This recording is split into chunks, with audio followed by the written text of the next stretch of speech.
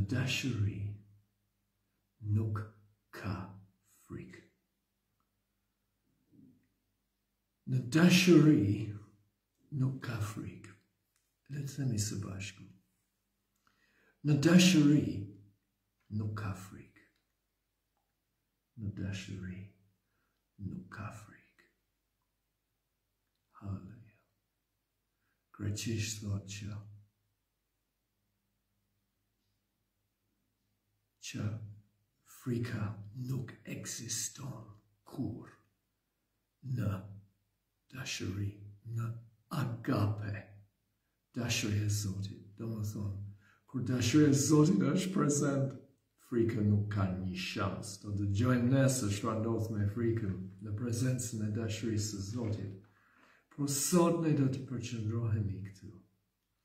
Në dashuri nuk ka frikë. Në dashuri nuk ka frikë.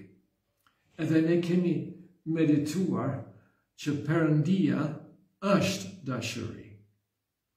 Do më thonë, ne mund të themi në Zoti nuk ka frikë. E di që ka një frikë e Zotit, që është krejt tjetër, është më tepër një nder i madh, një drojtje për shkak të sa shumë ne duam, sa shumë ne nderojmë Zotin. Unë nuk po flas për këtë.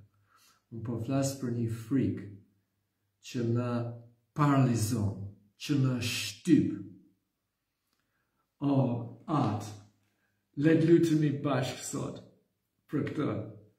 O, atë i dashur, ne falenderojmë Ty, që në dashuria jote, në Ty, do më thonë, nuk ka frikë.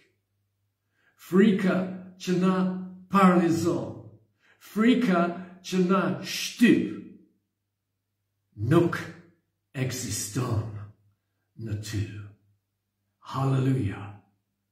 Ati dashur, na ndihmon neve të ecim sot e tutje në dashuri, jo në frikë.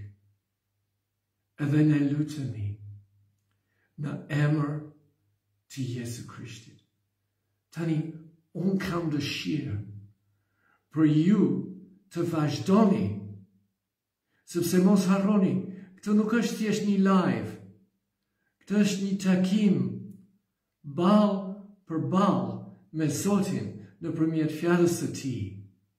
Vazhdoni me live me Zotin, drejt për së drejti me Zotin. Ju mund të filloni për shembull të nxjerrni ata gjërat me cilin të kanë frikësuar ty. Ata ankthët, ata obobot, çfarë të bëjmë? Unë nuk do flas më.